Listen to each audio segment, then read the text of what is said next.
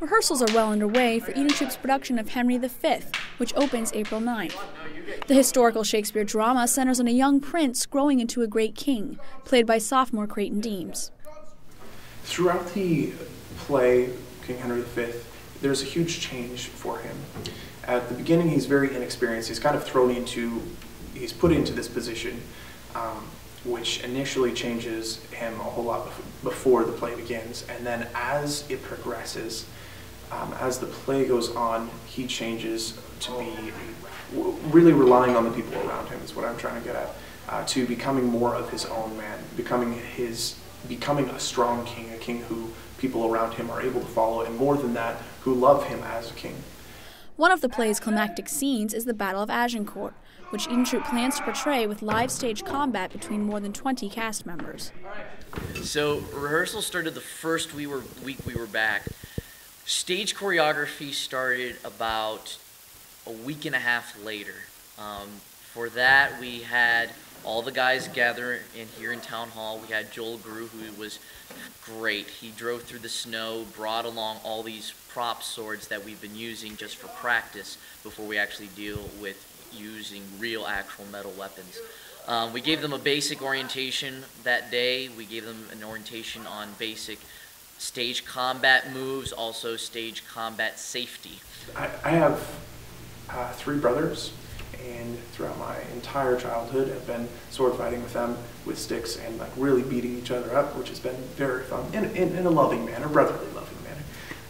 But being able to take that and put it on stage in some degree in a more orderly manner perhaps is really fun. I'm scared though, because we are going to have real swords, and it's fun to do it with the stage swords right now, or the practice blades, but I love it. I love that I love sword play. So what are some of the logistical difficulties with pulling this off? Well, the big one is obviously lack of space.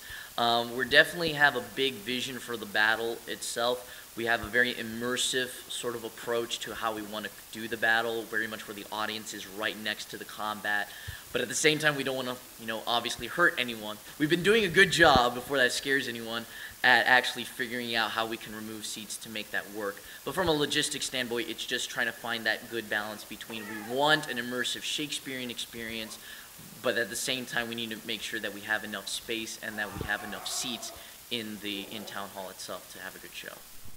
Eden Troupe plans to produce a full-length trailer that will be broadcast in chapel closer to production. The show will run April 9th, 10th, and 11th. When going into auditions, I was really excited about acting. Coming out of it, I was really hoping that I could get a part so I could be part of the cast and crew, because everyone there, both on the auditions team and the other people who were auditioning with me, were fantastic.